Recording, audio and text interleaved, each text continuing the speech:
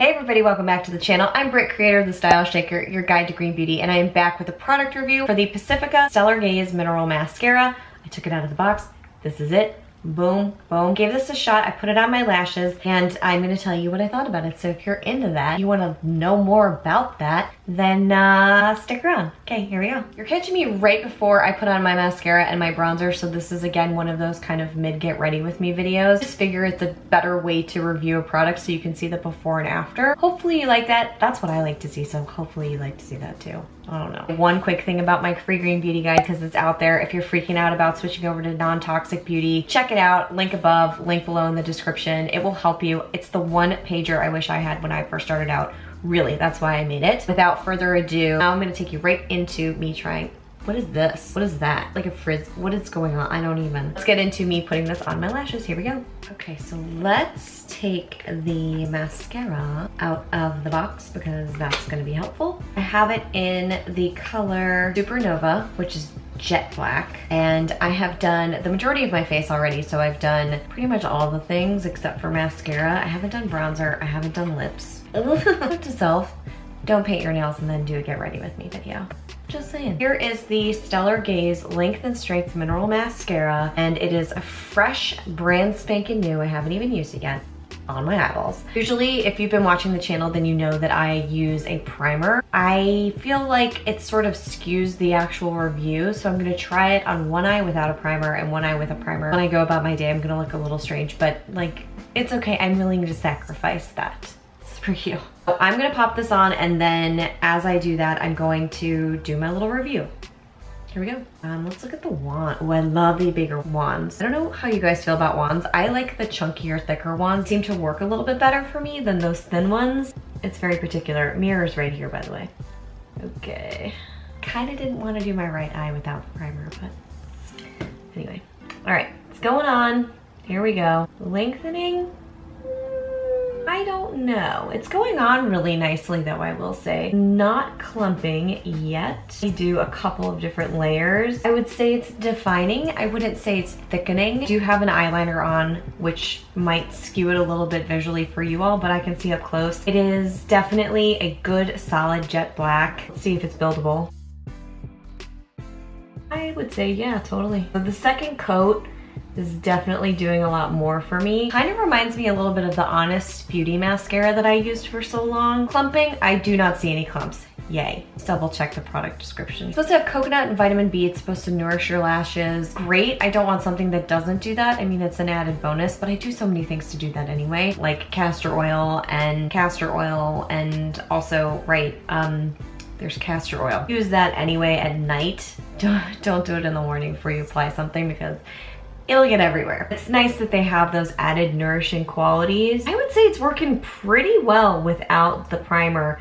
The only thing here before I get too far in is that I looked this up on the Think Dirty app, and y'all know at this point that I like to use products that are a 3 on the EWG scale or below. If it exceeds above that, I usually will not use it, especially at this stage in the game, because I've tried so many different products that it's like, I found a better alternative that's cleaner. And I have one, which is the Fit Glow Vegan Good Lash. So if this is above a 3, then I'm not gonna use it. And FYI, it's a 4, which is not that far above a 3, but these are the rules, or at least this is my rule that I like to go by.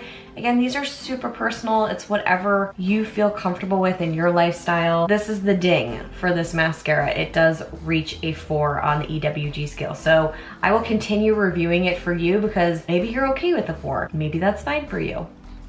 No judgment.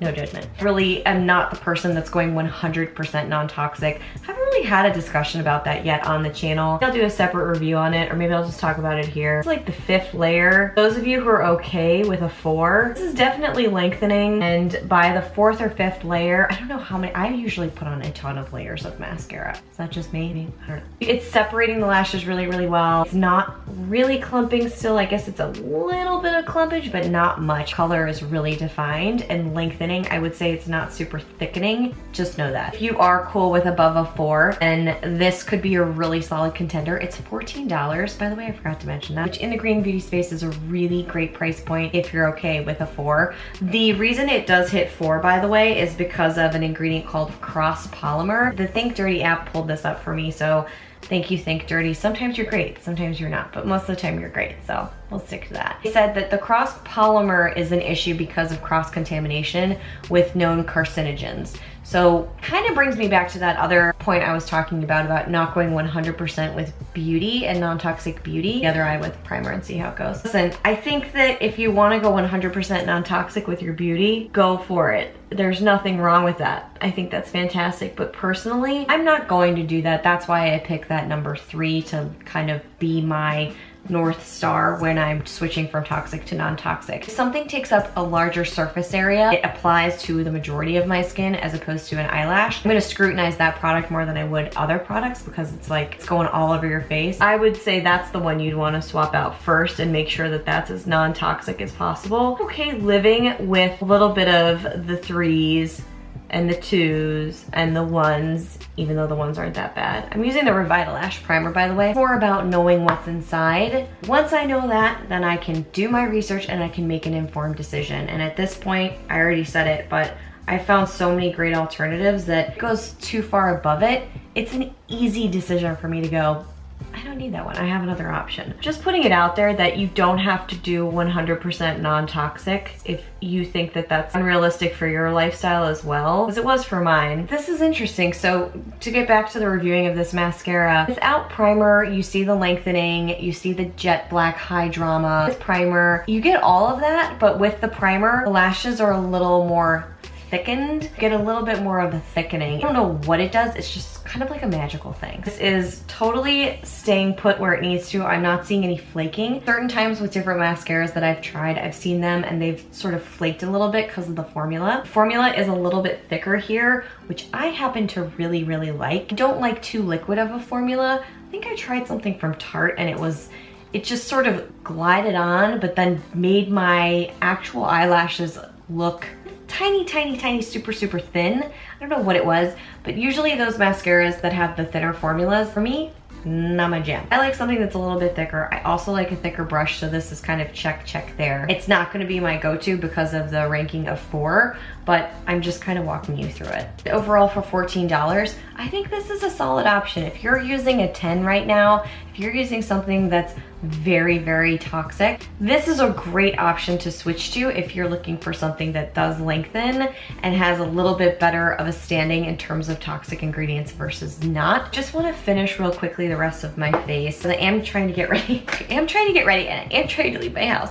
So I'm just gonna pop some bronzer on, just still looking at the mascara, seeing how it's holding up. No, I don't hate it without primer. This is one of the very few mascaras that I could say does what it says it's gonna do with primer and without it. I don't say that often. Usually it's a very stark contrast between the two. I'm just gonna pop on my bronzer. It's from Well People. I love it. It's been in a number of my reviews and I just kind of blend it in. I don't have a line of demarcation, AKA demarcation, you know what I mean? Bronzer, check. Not doing blush today. I'm just not. I don't feel like it. I don't wanna. I just got this French Girl lip tint. I'm so excited about. It's cute. Give it a little. Girl, Véronique. What? So, I have a liner. Oh, that's nice. Pretty subtle. I feel more French already. Not really. On the edge, talking and applying lip gloss, balm. Balm, tint, all the things. Oh, it's minty. Oh, I have to do a review on this. Okay, back to the mascara.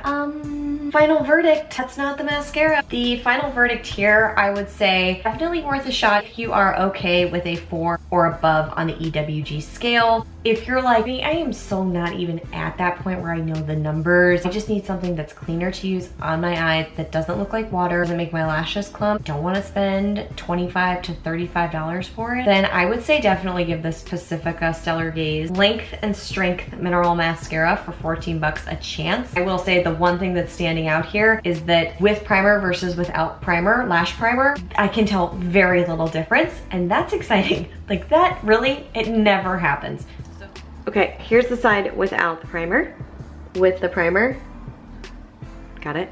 So that should be another testament to how cool this mascara is and what it can do for your lashes. You like a thicker brush. Some people really don't like a thicker brush. I love it. If you're cool with that, then I think you'll also like this. If you only have a few lashes and you're really working on strengthening your lashes, I would definitely suggest moving from a more toxic alternative to something that's less toxic, because you need to create a nourishing environment for your lashes. I did a review on castor oil, one of the top videos I've done, because I know a lot of women out there have lash problems. Lashes are just breaking and going away and you're like, where did my lashes go? It really did work for me. I would definitely recommend doing that, but just get something that's nourishing like that, do a nighttime treatment, and then really look into a solid, moisturizing, nourishing mascara for your little lashes, because they need some help too. A lot of people say, whatever, I don't care if it's toxic, it's just going on my eyelashes. Like, what does that even matter?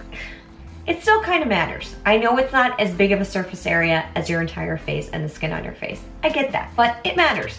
You don't want to put any harsh chemicals there either, if only to maintain the health of your precious lashes. There it is. That is the review for the Pacifica mascara. I'm holding it kind of, that's like a hard way to hold it, huh? It's like a balancing act. That's all I have for today. Thank you so much for watching. If you enjoyed this video, make sure you give a thumbs up to support the channel. And as always, don't forget to subscribe so you never miss another video like this one. For all my current subscribers, my Style Shaker squad, mwah, love you guys. So glad to have you here. I cannot wait until I get to hang out with you next time. Until then, bye. Say hi to the people. Oh, but yeah, okay, you go back to sleep.